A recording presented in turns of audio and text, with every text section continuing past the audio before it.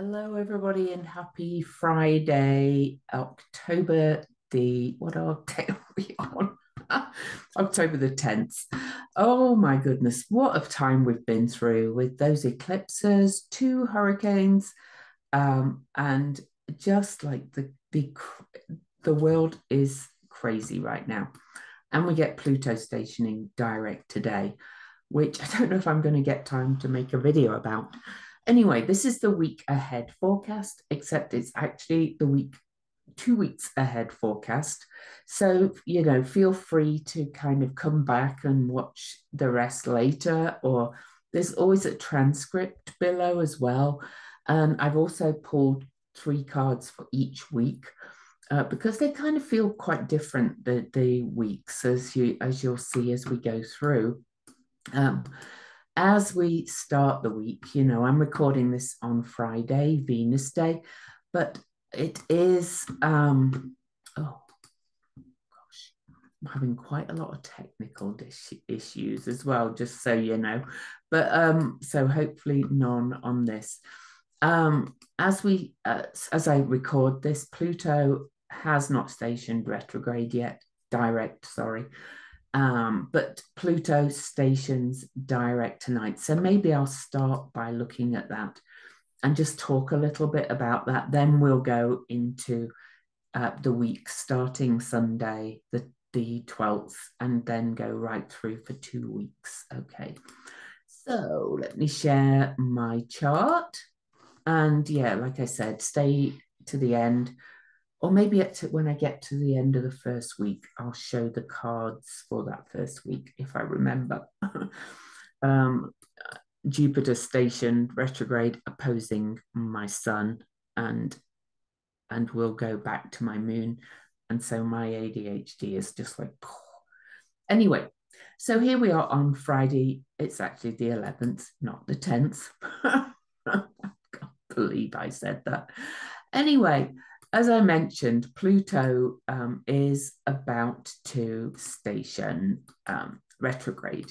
Now, I do want to tell you one really interesting fact that I wouldn't normally look at in these weekly ones, but midpoints, I don't always use them because there's so much to look at. And, clearly I look at a lot already. As a reminder, I do look at the nitty gritty of the moon's aspects and mine and the asteroids and the centaurs in my written Substack posts for paid subscribers. So if you want to be in on those, please consider becoming a paid subscriber. I also have a private membership community called The Nest that can be found on my website, where we do a call a week, except this week because I'll be out. So that's why I'm doing 2 weeks. I'm going to an astrology retreat where I'm actually facilitating a peer group and hanging out with other astrologers. But anyway, so just one point of interest with these eclipses and these hurricanes. The first Hurricane Helene was, and there's lots of other points of interest that I'm not going to go into. Hurricane Helene was on that last eclipse, that was at 10 degrees Libra. Now, Hurricane Milton came right in between Jupiter stationing retrograde and Pluto stationing direct. And the midpoint of those two eclipses, of those two planets, that are having two planets stationed so close to each other, one on the 9th, one today on the 11th, that midpoint was exactly opposite the point of the eclipse. So I'm going to get it out there. But, astrology just amazes me all the time. But apart from that, apparently I started my printout on the right date, on the wrong date, because I thought we're on the 10th, but that's fine. In fact, I'm just going to go for it and just start on the 12th, even though that's Saturday. And I kind of looked at that last week, but I just kind of want us to tune in to where we're at. Okay, so as tomorrow morning, you can see that Saturday, the 12th, I always used Eastern time, We have the moon in Aquarius. Pluto has stationed direct. Pluto will sit at this point, 29 degrees 38, until October the 17th, which is the day of the full moon, which is also a super moon and kind of like part of this eclipse energy. So we're not out of this kind of real intense energy just yet. So that's why I say the first week is kind of rather intense, and the second week less so energetically. Other things to kind of note as we go into this week. Again, not things I always look at, but I'm just quickly going to add something else and then take it out.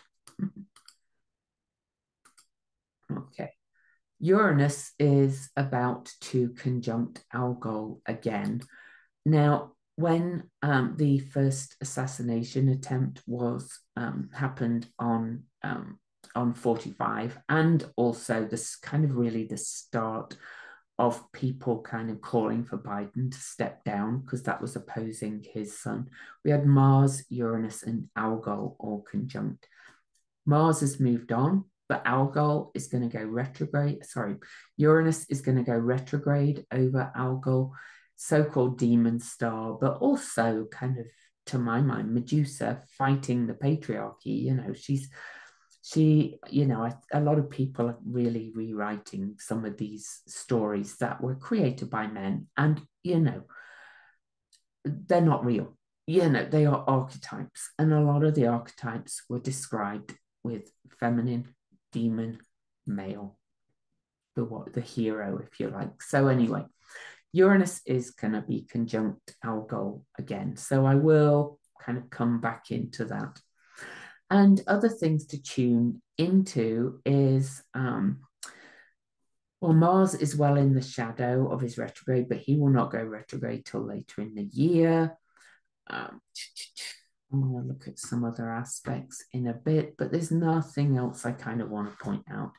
But Pluto stationing direct and spending, his last month and a bit in the sign of Capricorn for 250 years is a big, big turning point. And, Pluto retrogrades. Pluto goes retrograde every year, as do like most of the slower moving outer planets. It's really only the points around the station point that are big kind of churny kind of energies. So it's significant that Pluto is going to sit at this degree for that next 5 and a bit weeks, I think it is.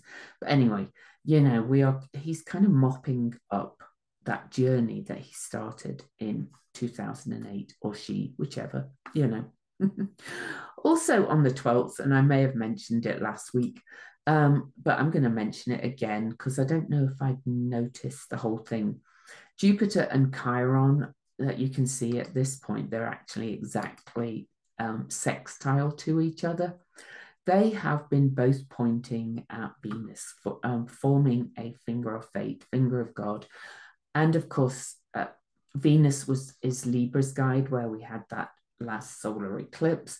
Venus is also Taurus guide, where we have Uranus and Algol meeting. And Venus is really in the sign of Scorpio, which is this whole week's very plutonic, this first week. But Venus in Scorpio is intense and deep and very purgy and very kind of can be quite stingy. But, this finger of fate really, to me, coming from Chiron, the shaman, but also the wound, Aries, we've been looking at our wound, and Gemini at Jupiter in Gemini going retrograde, looking at how we think, how we perceive, opening our mind, revisiting some of our big beliefs, and especially around community and people that we know. This is pointing at this. This is really kind of saying, we need this more intimate kind of connection with all that is, and we're really being asked to step into that. And there's lots of other things it could say, but it's just I'm not going to go on and on because I've said a lot already about that. Okay, so let's go into the actual week ahead. So October the 13th is Sunday. I always use Eastern time as a start date but you can adjust for your time zones. The aspects happen at the same time everywhere in the world. But for example, this is at 12 a.m.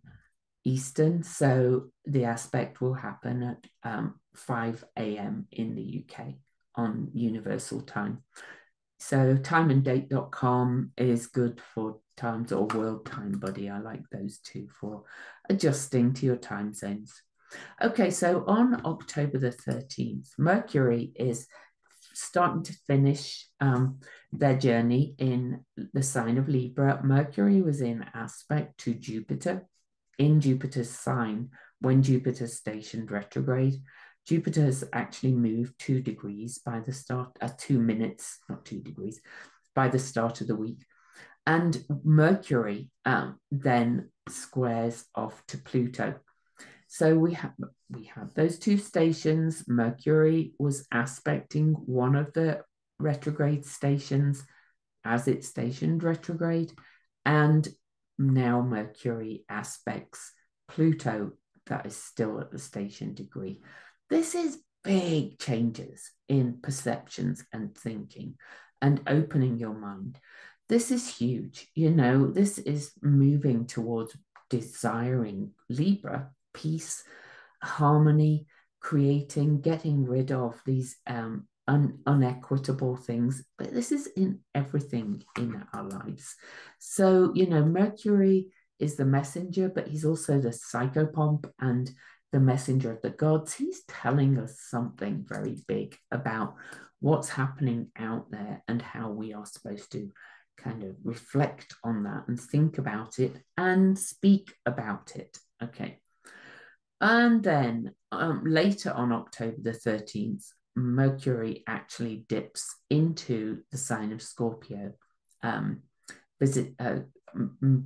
joining Venus in the sign of Scorpio. And our thinking starts to really dive into those shadows and those deep, deep waters. And I actually think there's going to be an awful lot more of the detritus and the slime of the corrupt and the lack of integrity in more people. I think there's going to be a lot more revealed in so many ways. But right after Mercury moves into the sign of Scorpio, the moon leaves Aquarius that day and also moves into a water sign, Pisces. So, that's going to kind of plunge us into the waters of intuition, sensing, but also kind of revealing from the clouds and the shadows and the deep waters working together. And it's going to be a bit emotional for that period, especially because the full moon is building as well. And also on the 13th, Mars over here squares off to Chiron, which also means he'll make a semi-sextile to Jupiter. So it's activating that, like big opportunities for rethinking how we do Mars, how we take action, how we put ourselves first, whether we're aggressive or whether we kind of have that more compassionate kind of warrior energy. Big opportunities for that in this period. Then on the 13th, oh my goodness. So all of this is lining up at 21 degrees. So I'm actually going to move the chart, which I don't always do for things because it's such a big lineup at 21 degrees. And 2 plus 1, that's the divine feminine and the masculine. And 3 is a very creative number, by the way. So they've got all this stuff. Jupiter's still at 21 degrees, still really in sextile to Chiron. They've only moved 3 minutes apart. Mars has squared Chiron as well. And then the sun comes up and, the core, ourselves, opposes Chiron, squares Mars in Cancer, making this a big push to initiate change. It is thankfully more of a T-square than a cardinal grand cross, but though it's loosely connected to Pluto over here in Capricorn. But if you think about building on the eclipse and all the things that have been happening, it really feels that this is a big, big push to all kind of move together and remember that we're all family, whether, even though we're individuals and unique in each one, and new alliances are going to be formed, which is new communications, new all kinds of things like that. So, this, I think it does have a positive kind of push in the end. But, Mars in Cancer can be rather sensitive as well. And if our basis of security is threatened, people might be reactive. But, overall, you're here because you know the way I work and you know that I deal with, if you understand what's happening, how you can respond can be a little different. So, right, on to the 14th finally. So the first day is a huge day. Oh, I don't think there's any other days as big as that, except maybe one. We'll go through and look. So I'm just going to adjust the chart again and get onto the 14th. So here we are on to Monday, the 14th. And on the 14th, the sun actually perfects its square to Mars early in the morning, so that T-square is very active.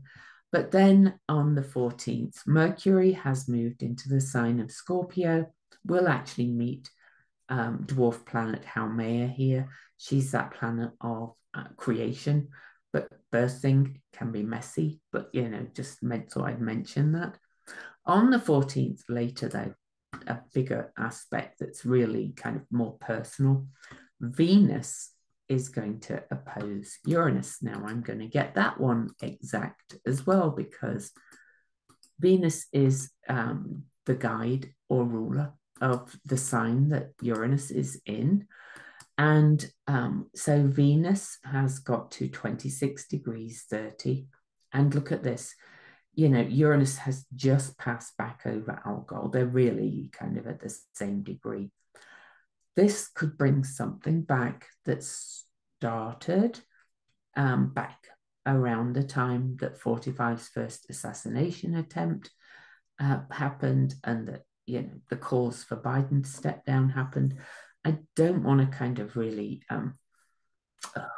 over egg it, but I will say, so I'm gonna actually pull you back to it a little bit. So the easy way to do that, just to remind you of the date, was that it was July the 15th that these three met at 26 degrees. Okay, so you can see that there. All right. So this Venus opposing Uranus is coming back to look at that again. Take a good look, hard look at it and say, what's changed? Where do we go now? Venus in Scorpio, to my mind, is the divine feminine saying, we need this radical change. Shout, shout, shout. We need to develop this resilience. We need to be empowered. All that kind of energy is kind of enormous on this. And Venus is facing Algol direct as well and saying, yeah, I hear you. Time to chop the head off that beast, which is the patriarchy, to put it kind of simply. Okay, so on to the 15th, because and oh, hang on a second. Yeah, the moon's still in Pisces. You can see that. So over here. And as a reminder again, daily Substack blog does those aspects. Okay, so 12 a.m. October the 15th, Tuesday. Oh, this first week feels pretty big, to be honest. But the 15th, the moon will move into Aries and we're heading towards that Aries full moon. So the moon will enter the sign of Aries at 4:34 p.m. on the 15th. So finishing up the journey in Pisces first. So still quite emotional, right? And adding to that emotion again, Venus now, we've got quite a lot of Venus action, right? She now trines Neptune. And Venus Neptune aspects are quite lovely, but this one is so emotional. You know, there's such a lot going on. We're still under the big energy of the eclipses that, you know, you could feel very empathic, but also really oceanically emotional during this time. There could be a little bit more water events. You know, Pluto is still at the station degree. An example is that this is only, 4 days away? And I just saw a report from a decent weather guy in Florida that a Floridian recommended me to, saying that, you know, the river water levels are, the devastation of Milton might not have been as bad as they were concerned about. And the surge wasn't, the storm surge, but it's still raining and there's still rain falling and the river levels are rising and there could still be some flooding. I'm not saying there will be, but I'm just saying it feels like that. It feels like we're being deluged in a way at the moment. Okay, so, you know, it's coming at us emotionally. It's a lot and there's a lot to deal with. But the good thing also about Venus Neptune is it's very creative, but also very purging and cleansing as well. So there may be some purging and cleansing coming throughout this period. Now on to the 16th. There are no major aspects, so we can move on a little bit. So on the 17th, Pluto will move finally off that station degree a bit later in the day, clearly. And we have the full moon. And I've done a whole video on it, but the full moon is conjunct Eris, and she is the truth teller and, you know, revealer of artifice and unfairness. Some people call her hate. I don't, but then it can feel like that, I guess, to some people when things get shaken up. And the sun is going to be conjunct Juno, who I don't normally talk about in these reports, but she is the sacred partnership asteroid, and the full moon is going to be square to Mars in Cancer. Remember, we're learning to be this more compassionate warrior, more protective, more guardian than attacking. So, you know, it's a big full moon and it is a super moon, which means the moon is quite close to Earth from our perspective. So it's big energy. And but then things are gonna ease slightly to my mind after this. But on the 17th, after the full moon, Venus will also sextile Pluto, and that's actually still at that degree. This is a very purging, still not moved off the station direct degree. This again is another purging, purging the patriarchy, purging those old rules, purging being controlled, purging being taken advantage of, or giving your power away, or whatever you want to call it. It's also purging a lot of the structures and old rules that we've been living by for a long time. So also on the 17th, then later Venus will actually move into Sagittarius. Yay! And that's got quite a lighter feel. Venus in Sagittarius is creating a vision for the future, shooting her arrows where she wants to go. It's forward moving. And I kind of love that that's happening right after the full moon as we start to, that starts to wane. And all these oppositions and conjunctions with Eris and Juno will also occur right after the full moon on the 17th. So I'm not going to go into that one yet again. And that's it. Then on to the 18th. So what day are we on? There's no major aspects at all, but you can see that the moon has moved into Taurus for a couple of days as well.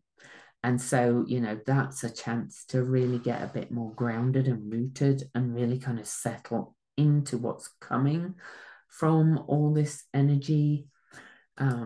Powerful, right? And then on the 19th, the moon will finish up that journey in Taurus and move into Gemini at 4:07 p.m.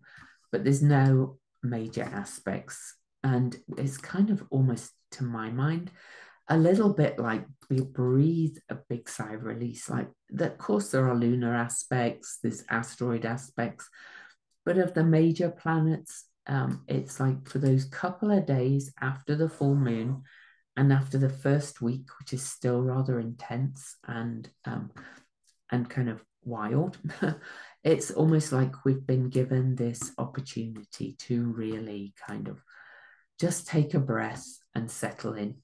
So I have remembered to show the cards for the first week, after the first week, and then we'll move on to the second week. Before I do, I forgot to remind you to please subscribe, give me thumbs up, leave me a comment. I love to hear them. And if I'm not for you, I'm not for you. So no need to, just move on wherever you're listening to this.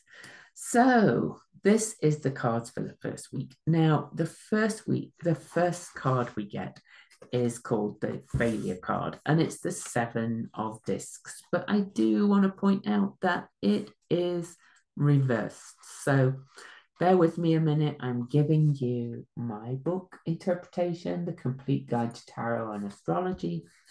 And I have an Amazon store below if you want to go and read it. But this is like, it's been such a lot. And I kind of feel it today. I don't want to actually give up, but it feels like, this is too much. Let me give up a little bit. I want to give up. I feel impatient for the change that's coming. I listened to a podcast this morning on the Bulwark. And Tim Miller and the other guy that runs it, can't remember his name, they were just going, I'm just sick of this. I'm just sick of this guy, meaning Trump. I mean, clearly I'm not on his side. And I'm just tired, and we're ready for this to be over now. And they were all expressing it. Sarah Longwell on there too. They were all just going, this is just, this last 29 days or whatever it was, as they were recording it to the election, is really hard. And this one's really hard. And this kind of is what this failure card is saying to me. But I do want to read you from Anjali's Arian's book as well, because I was called to bring out these big boy cards, as I call them, for these big energies that we're in. And she says, this is a picture of fear, or fear of failure, or fear of success, which are, by the way, 2 of the biggest fears in the world. And this is, your energy might feel constricted, and you may feel like, I'm tired, I've had enough of this. So you probably aren't failing. It's probably more of the fear of like, what if we haven't got this? What if, we don't come out of this crazy time? Okay. So it's very emotional. I talked to that deep emotion earlier in the week. Then, of course, this is the Uranus card, which is interesting. We have the Fool, and that's a new journey. I do think some optimism is going to return as the week progresses, a sense of possibility, of we're at the verge of this new start. And so, I urge you to kind of tap into the Fool's energy. Again, I want to look at Anjali's Arian's book, because it's such a good book. So this is, I'll read you the quote from the Bhagavad Gita. Fear not, what is not real never was and never will be. What is real always was and cannot be destroyed. I'll let you sit with that. And she said that this is the principle of courage, no fear, ecstasy, and peak experience. Okay. So, you're going to be able to tap into that real kind of energy of no fear. The Aries full moon might help you to do that, really, to go really, okay, tap into that center and go forward courageously, because Aries is very, very courageous, and so on and so forth. And I just do want to, because I want to plug my book a little bit. I've never really done that enough. But this is, my book says spontaneity, originality, personal freedom, potential, uniqueness, and fearlessness. And I'm going to add courage to it as well. So tap into that. Then, but it's still a lot. And then we kind of get towards the end of the week where we're just under that full moon energy, which is so potent. It's a really big full moon again. And we get the 10 of Cups, which is satiety. So let me get my amazing book open again for her interpretation of that. So this is emotional contentment and satisfaction. It comes from deep within and radiates out in all aspects of life. And you can see she's got the tree of life here. And cups are always emotions. I do think kind of after a rough start, because we're coming out of a really bad time, we'll feel this sense of possibility, then go, actually, emotionally, I'm doing the work. I feel good. I'm feeling like, I'm feeling pretty fulfilled. Okay, so let's see what my book has to say about this card. You think I'd remember, wouldn't you, right? But I'm plugging my book too. So, and this is upright, of course. So this is emotional fulfillment, abundance, and harmony. I think that might kick in when the moon moves into Taurus after the full moon. You'll go, okay, I can actually really look at what I've got, see gratitude and go, it's okay, we've got this kind of thing. All right, so let's move on to the astrology for week 2. And I want the chart, of course. Oh, where's it gone? There it is. And I need to bring up my list of aspects. So we're going to move on to the 20th, and feel free to kind of stop the video and come back to it after that if it's all too much, or listen and listen again. And again, the 20th, we have no major aspects, but you can see the moon has moved into Gemini for a couple of days, so it gets more curious and more chatty and more sociable. So there's that. And then on the 21st, late in the day, not till 6:49 p.m. in the evening, the moon will move into their own sign of Cancer. And things will get a little bit more emotional again, but Mars will then square Eris over here. So Mars and Eris are brother and sister. Okay, and I think there's too much nonsense really about Mars being in detriment in Cancer. I really think we are learning to be this compassionate, caring guardian Mars rather than the over trigger happy Mars that it can be. But, Mars can be a little bit trigger happy in Cancer. But this square to Eris, who is the truth teller and the revealer of unfairness and things like that, I kind of think she's telling him, kind of look what all this aggression has done. And let's do things differently and shake tables and do things differently from now on. Of course, it's in a T square to Juno, too, just mentioning, and really the sun saying, remember that we're all in this together. So, it's up to us whether we heed these messages and really kind of move into the higher energy of these planets as we go through. Now, then we move on to October 22nd.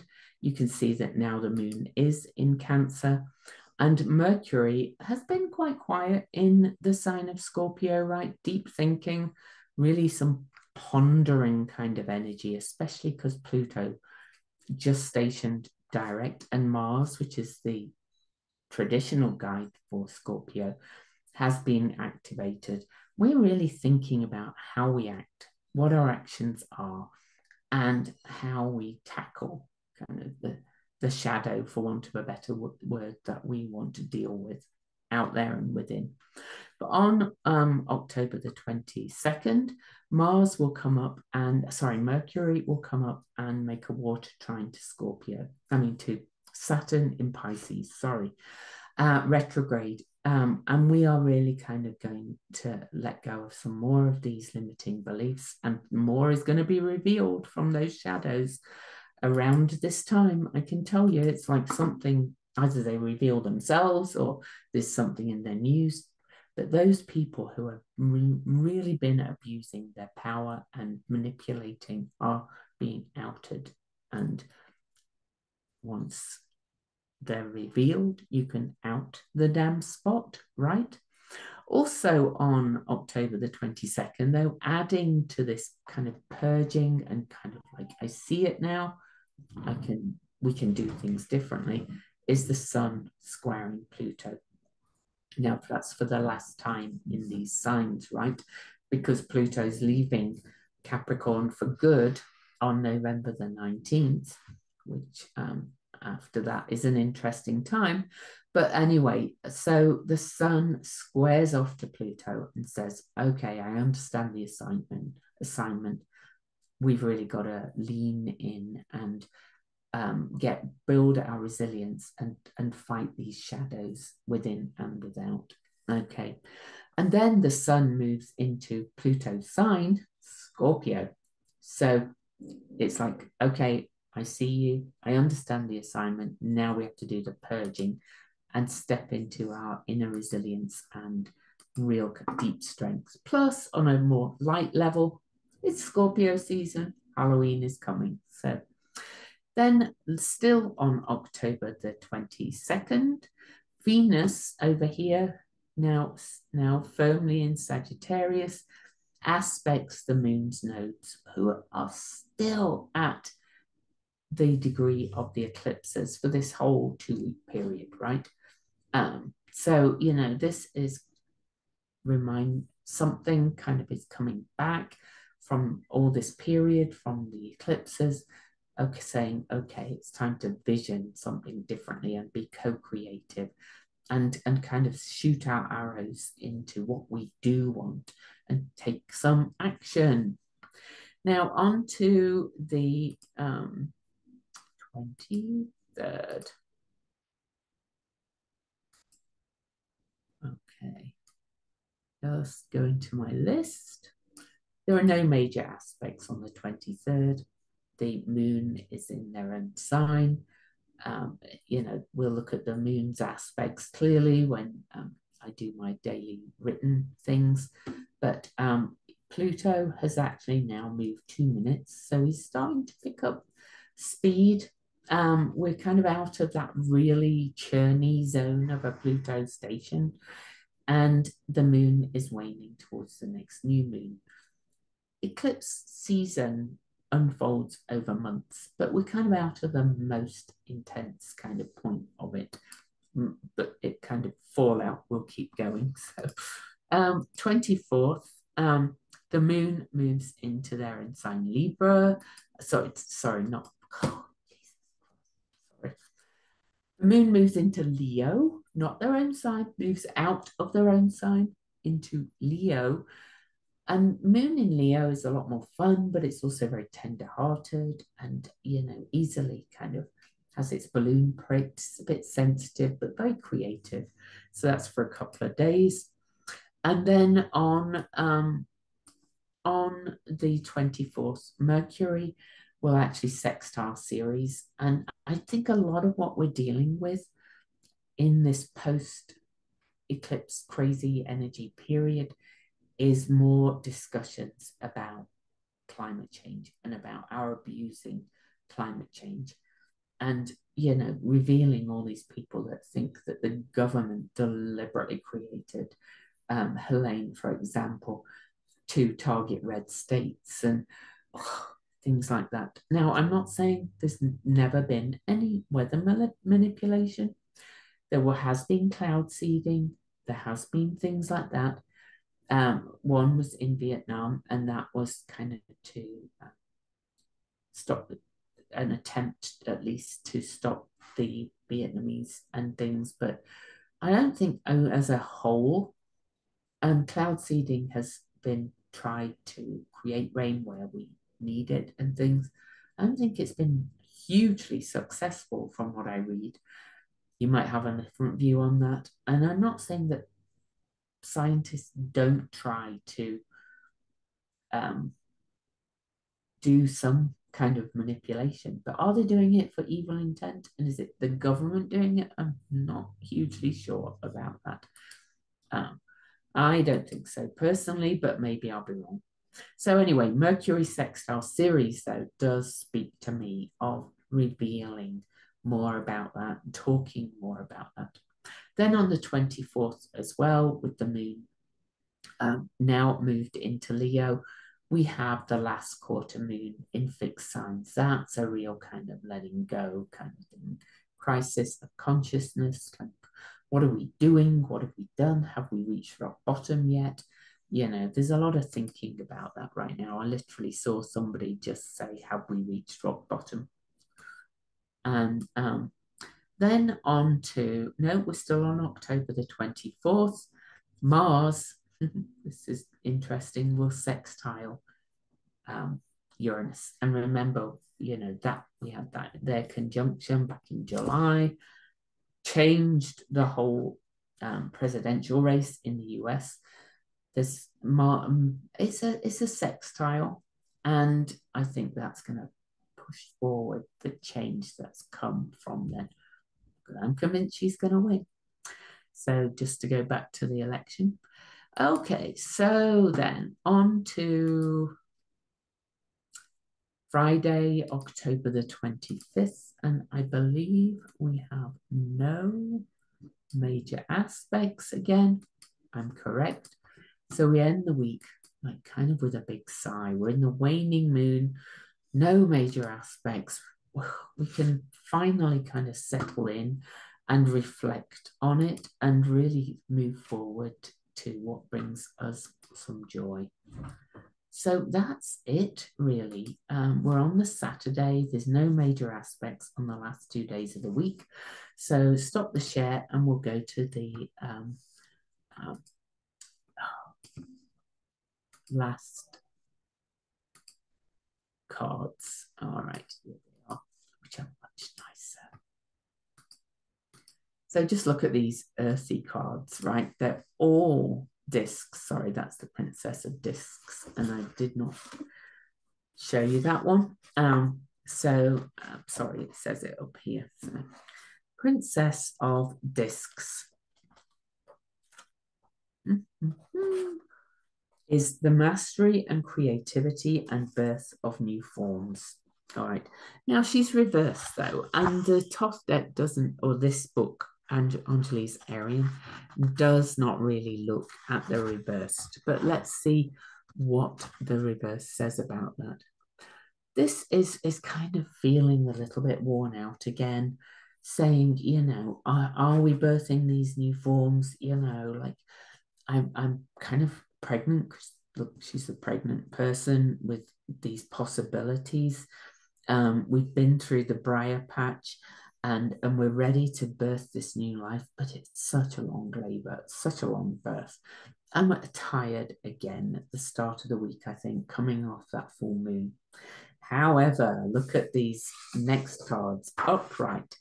We immediately get the next card, which is the Prince of Discs, which is the builder of new worlds. You know, look at him carrying the world there. It can be an exercise as well at a real personal level. This is the architect. This is the designer, and very steel-like and determined with that bull there, which is very Taurian. Okay, and this one is saying steady progress, diligence, staying the course, patience, and practicality. Okay, so this is a real kind of get rooted, dig in, and keep going. And then we look at this. Oh my God, I couldn't believe it when I pulled these cards. I was mighty happy, I can tell you. So the Ace of Discs. Let's see what Anjali's Arian has to say about this card. This is success that is experienced both internally and externally. Internal success is represented by the 4 sets of angel wings here, and which represents the 4 levels of success in consciousness: mental, emotional, spiritual, and physical. And there's more, she goes on. But this really is an indication that you're no longer willing to support the dichotomy of experiencing internal success and not external success. And this is an indication that there is the sense of success that has manifested deeply inside as well as externally. So this really is the highest of the manifestation cards. It is the capacity to manifest or produce what we want in both internal and external worlds. Wow. Now let's see what my book has to say. It's a lot simpler than hers, but both work. So this is new beginnings. This is reward and new responsibility and abundance, material gain in some way as well. It's a great card to kind of finish that last week on, because then where are we then? For those of us in the US who, clearly, we're in the election season and it's a big election, but it's also a big election for the world. So please forgive me for talking about it all the time. When I do the next report in 2 weeks' time, it will start October the 27th, of course, and run to November the 3rd, which is only 2 weeks before the election. 2 days before the election. So look for that report as well. I also did another video on which one would win, and it just confirmed things I'd said and intuited before. But it's still, I think we're going to go through these moments of, really, is this really going to happen? This period is so intense, and but luckily that last week is less so. So I hope you feel reassured, and I will see you in 2 weeks for a week ahead report beginning that week as we lead into our big election. Peace out.